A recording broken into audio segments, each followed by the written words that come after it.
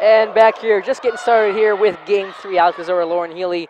No points yet, except for right here, as that point went a little far. So Clarion will start Game 4 with a 1-0 advantage. Absolutely, that's what we like to see here. And so Laura's subject will have the serve. And Lauren, we talked about senior day. Is tomorrow. When you were a senior in high school, what kind of emotions did you feel, and what do you think they're going to be feeling tomorrow? Oh my gosh, it is such an emotional time. You spend your 4 years with the same group of girls. Specifically for my senior class, we had such a tight-knit group. We played together for all of our 4 years, and it really makes it such a special time, but really an emotional time, knowing that's one of the last times you'll play together as a team. As Gannon started Game 3 with a 3-0 start. Now Clarion again returns the favor. A lot of deja vu today, like you talked about, Lauren. Clarion leads 3-0. And we just really need to take advantage of this lead that we have and keep the ball on our side of the court. And you're seeing Gannon coming out a little sloppy here in this set.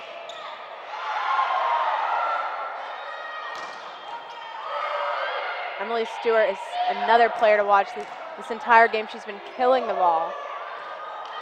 There's a good rally here for point number 4. That went off the net. Gannon kept it alive. And that one's going to go out of bounds off of Hannah Kren. The point recorded by Hannah Heater. Again, watching that, Gannon had a lot of passes that were really tight to the net, and that is not something you want to see. That's hard for the setter to really play off the net and get the ball back up. So something Clarion took advantage of right there. Lower subject with the serve. And that kill attempt's going to go off as Seabold. Gannon will finally get on the board here in Game 4, make it 4-1. As you see, coming out number 8, Taryn Graham. And Lynn Hibbard will have the serve, the sophomore from Massachusetts. And she'll have the service error as Clarion takes a 5-1 advantage. And Clarion playing with the lead, which is obviously where they want to be, but especially in this game with a Gannon team that gets a little down on themselves when they are behind. Absolutely, and with that, you really want to take advantage of those, with our lead. You just got to keep chipping away and keep getting the points on our side. As number 3, DeRozier will come in and have the serve for Gannon. Checking out is number 10, Kayla Knickerbocker. Such a fun name to say. I know we've been saying that all game, but I kind of wish that was my last name. I might change. I can do that. I'm old enough to change it. There you go. As Heater, that one, a good attempt, but that one out of bounds, and Gannon will get the point. I think Heater's just trying to put a little too much on. That's the 3rd or 4th one that she's had the error. Yeah, a little bit. Laura's subject with a beautiful back set, but Heater was just out. Like Great idea, though. Just got to snap your wrist down a little more, get a little more control under that ball. Yep, absolutely. Subject again with a nice set to Heater, and that time Clarion's going to get the point going off of Gannon. And Subject's pretty pumped up right now. Absolutely, the heart of the team right there, number 4. Her and Stewart exchanging high fives as Seabold will have the service. Clarion leads 6-3. A nice dig, but that one's going to go out of bounds. Good effort by Stewart, but to no avail.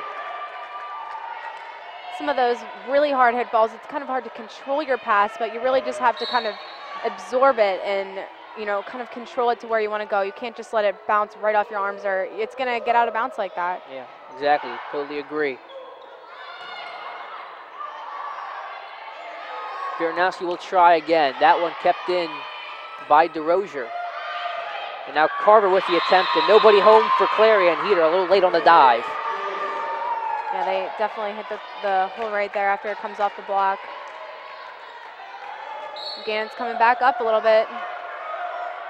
After a good 4-0 start for Clarion, Gannon's cut the deficit to just 1. Really, Alex, that's what makes this game so exciting. The game's back and forth. There's not a definite winner ever. So it's anyone's game at any time, and that's what makes volleyball such an exciting game to watch. It definitely is, and Gannon's a quality team. I know Clarion's first in the PSAC West, Gannon in the 4th, but that PSAC West is so good with that top 5.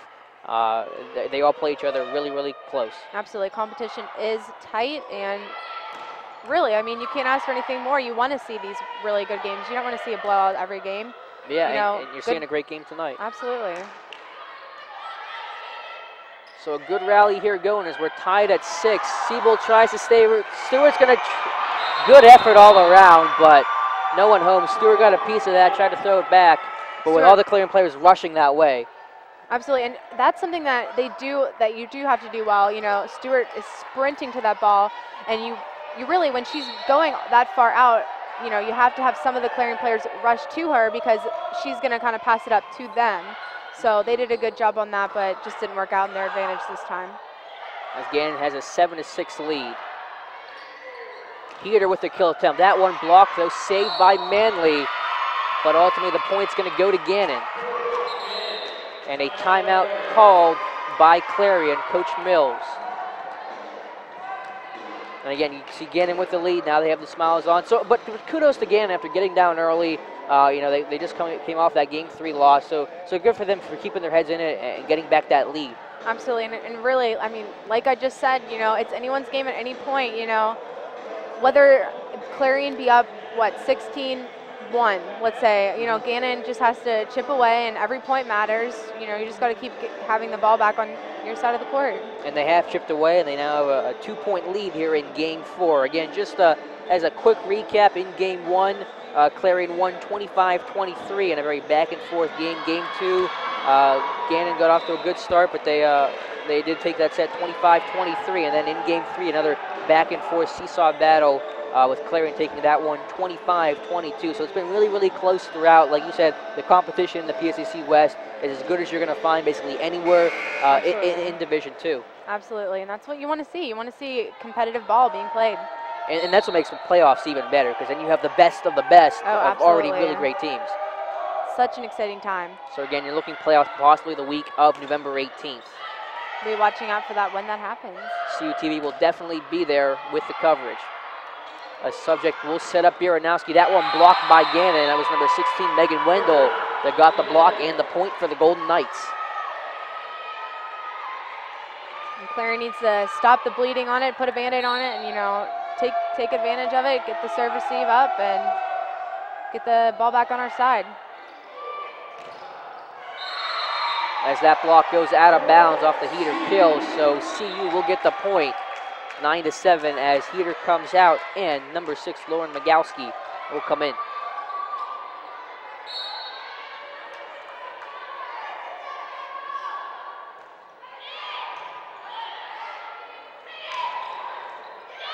And that was Seabold and Migowski that both went for the ball, but neither of them could come up with it, so Gannon with another point. But again, even seeing both of those two, you know, both go for the ball is something that's so special about Clarion. You know, it's not just one person going after the ball, they're all going after it, and it's at the last second, you know, who can get the op. Yeah, just a good play by Gannon. You know, those they're playing too, and hats off to them. Oh, absolutely. As Kren will have the kill. That one's going to go long, and Gannon will get the point.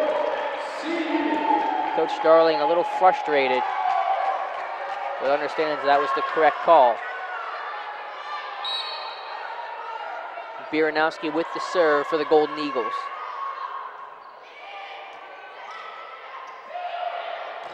Kren again. I believe Clarion hit the net right there, so giving Gannon the advantage once again. Good eye, Lauren, as Gannon takes a 11-8 advantage. See on the screen right now, number 16, Megan Wendell, ready with the serve. A short serve by number 16. Subject knew what to do. Oh, actually hit the net, didn't she? That's what happened, right? I think Subject went right into the net, and you got to stay away from that. Look at her. She's smiling. What are we going to shot at that? Yep. You think she just won? She just got the point. You got to love it. Subject will try again with the assist. And that one's going to eventually get the point. Stewart with the kill. Another assist for Subject. She has a rocket of an arm. Definitely another player to watch out for, number 5, Emily Stewart. She's been on fire all game, really placing the ball, you know, just getting those kills, which is what Clarion needs to do. She should join the baseball team or something with that. She really should. For softball, I mean, yeah, I guess I should say. Yeah, anything. And Kren's going to send that one long as well. So a couple of errors on Gannon's part. The second one, Kren sent long. And on a play like that, where it's not even a kill, you're just trying to send it over. You can't do that. Absolutely. You just need to get it. And that's, again, like kind of like with our serves. You know, you just need to get the ball, and you don't necessarily have to rocket it over or, you know, place it anywhere special. You just need to get it over. So Gannon lost the opportunity right there. When you talk about, like you said, controlling the controllables, I mean, that's one of those things. Absolutely. You know, you just have to focus on what you're doing on your side of the net. You can't focus on what Gannon's doing, just playing your game. And as you can see on the replay here, we had the block with our front row. So Gannon leads 12-11 now. Kren with another kill, took a little off of that one. Stewart again with that rocket arm of hers, ties the game at 12. Absolutely. You know, Subject and Stewart are working so well together. I mean, all of the girls work well together. As you can see, the replay, Subject sets it up to Stewart, and Stewart gets the kill right there. So a timeout on the floor. Coach Darling taking it smartly so with this game tied at 12. We'll take a minute timeout. So again, been a really close game, been really exciting to watch. Glad that you guys are tuning in.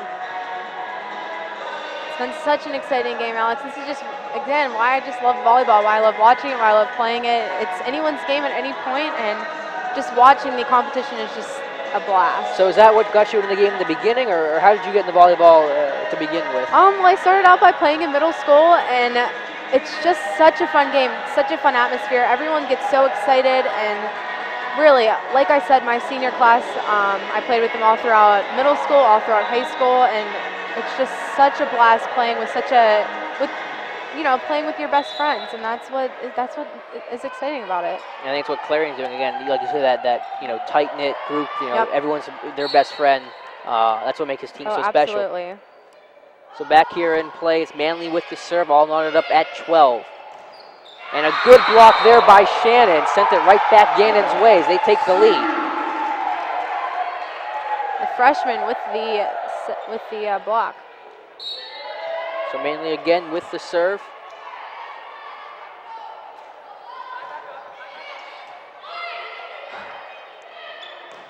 As miss hit there on the kill attempt, so an easy play for Clarion. Subject will send it back over. Now Crane will just try to push it over.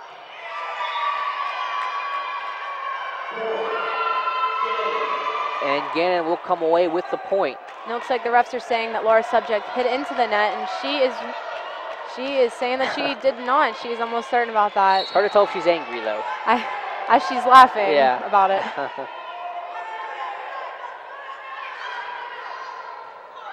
And miss hit there by Biranowski. Good save attempt, but that's 3 hits, so Gannon will take the lead, 14-13. Again, Clarion goes after every single ball, no matter if it's halfway up the bleachers, they're still running to it till the last possible second to try and get the ball in play. But unfortunately, that one was a little, Biranowski couldn't corral that one, came up on her a little bit, and went out of bounds. Especially when you're that far back, it's hard to, you know, one-arm it over that far. And into the Gannon bench as the players scurry away as Clarion ties things up at 14.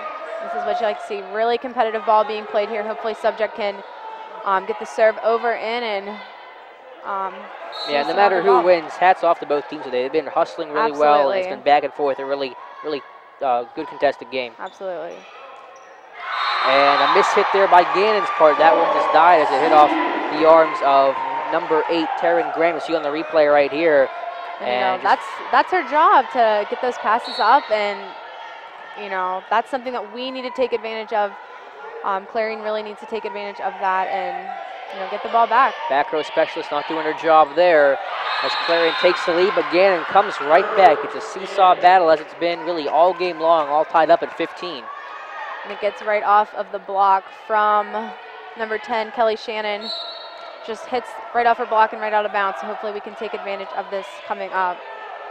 Emily Carver, the 6'2 junior, checking in for Gannon. Subject, nice block there by Gannon. Subject will set up again to Shannon. And then again, Subject and Shannon really having that chemistry there by playing the short setup, and it seems to be working for them, catching Gannon a little off guard.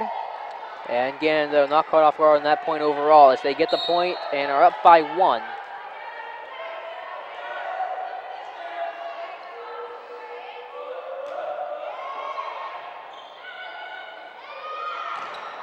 as Heater will get the point. That went off the hands of Carver. That was the 6-1 Heater versus the 6-2 Carver, and Heater won that battle. Absolutely, Alex. As you see on the replay, Laura Subject back sets it to Heater, and Heater just turns on that ball and gets the kill right there.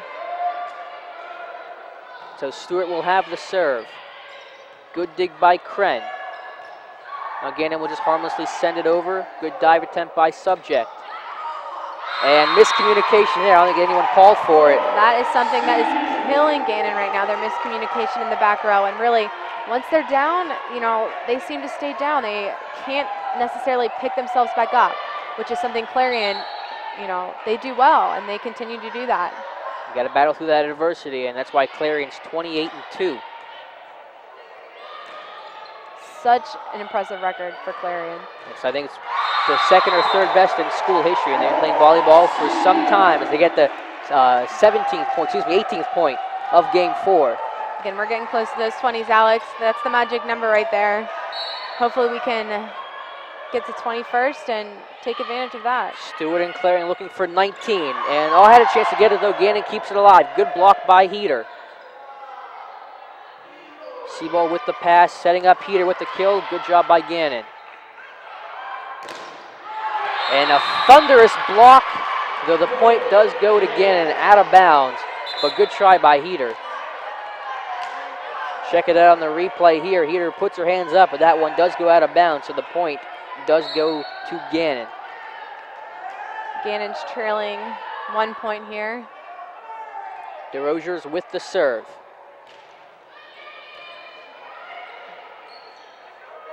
Biernaski will just have to send that one over. And that one went off of the hand of, I think, Bieranowski, so Gannon has now tied it up.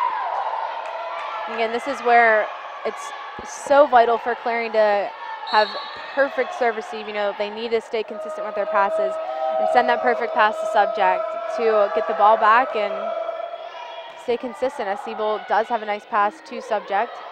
And that's going to set up the kill attempt, and the point will go to Clarion. So like you said, that serve receive, you know, you have a good pass, set the tone early in that point, and Clarion's able to walk away with one. Absolutely, that's such an important thing, and I know that that's something that every volleyball team needs to practice every single day in their practice, because without serve receive, you know, you really don't have anything. Clarion trying to look for that magic 20. Gannon kept it alive. Block attempt, Heater kept it up. Now Clarion has to send it over, and they do. Gannon with a chance to reset on offense. Carver with the kill attempt, and she will score, get the point, all tied up at 20. Similar to us, Gannon's really taking advantage of the back set from their setter for the hitter to really, you know, come around on that and hit it. Heater does an excellent job of doing that, and Gannon is also taking advantage of that as well. So Subject, good pass there. Heater will set up for the kill attempt. But that was DeRozier that got a piece of it. Miscommunication, though. Clarion's able to send it back over. Clarion kind of playing on their heels on this point. Who's going to get the 21st?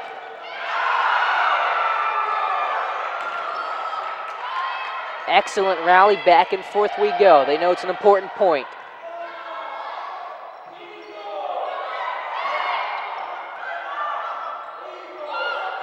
Stewart will try again. Again saved by Gannon. And that one into the net. Gannon, all that work, and it's all for naught as DeRozier sent it into the net. Here it is on the replay. You caught the very tail end of that. The attack right into the net, and Clarion gets that critical 20th point. Really something Clarion needs to take advantage of right now. You know, Gannon's feeling a little bit down. You know, all of that hard work for Gannon to just hit it into the net. We need to take advantage of that. If Clarion wins this match in the game, that could be the reason why. Though Gannon, no, the point's going to go to Clarion. Gannon upset about that. They thought it was theirs. They thought it hit the line. Refs saw otherwise. Clarion now in control. And a good idea to call a timeout and calm Gannon down because they were not happy with that last call. Absolutely, Alex. I don't know if we have a replay of that, but a tough call to make, but I think it was the right call. So Clarion leads 21-19 here in this 1 minute timeout. And just a quick look ahead, like I said, tomorrow Clarion will be playing Mercyhurst on Senior Day. And for Gannon, tomorrow they'll be taking on IUP at 5 o'clock at IUP. Just a quick look at the PSAC West standings. Like I said, top of the broadcast, Clarion and Cal battling it out. Cal was in action tonight. Don't have a score for them yet, by both 17-1 in conference play, playing with a better overall record. But the tiebreaker for that, if conference record is the same, is number of sets lost. So Clarion does have at least one set that they've lost tonight. Seton Hill in third place, who Clarion beat 3-1 last Friday. Seton Hill at 12-6 in conference, 24-8 overall. And at number 4 is Gannon, like I said, 16-11 overall and 11-7 in PSAC West play. And Lauren Migowski is about to serve for Clarion.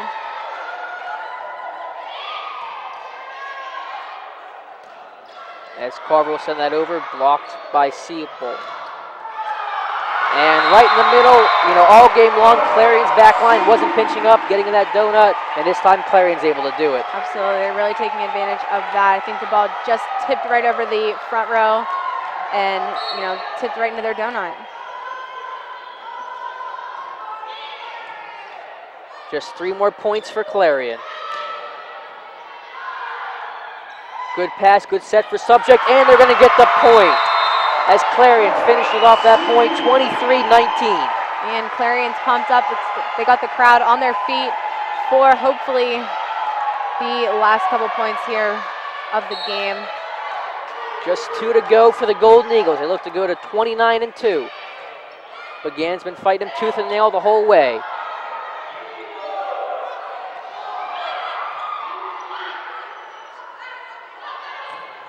That one's going to go long, and everyone's pumped up. 1 more point for Clarion. Gannon just giving Clarion that point by hitting it out. Another error on Gannon's part. It's been a bit of a sloppy game for the Golden Knights. A chance to win for Clarion. Migowski will have the serve. Crowd on their feet. Pumped up right now. Read my mind, Lauren. 24-19. And that will be the game. Clarion knocks off Gannon. 25-19 in this game. 3-1. For the match, as they will advance to 29-2. There's the match point. Clarion advances 29-2 overall, 18-1 in conference play. A critical victory for Clarion. Alex, this was just such a fun game to watch. It was so competitive throughout the entire game. Gannon taking that the game 2 right there. Keeping everyone on their feet. Keeping the crowd on their feet, keeping the fans on their feet, and really, as you can see, Clarion celebrating their win here. As they always do, thanking the fans. Just a great game today for Clarion, as that guy's going to, I guess, find some clothes here at some point.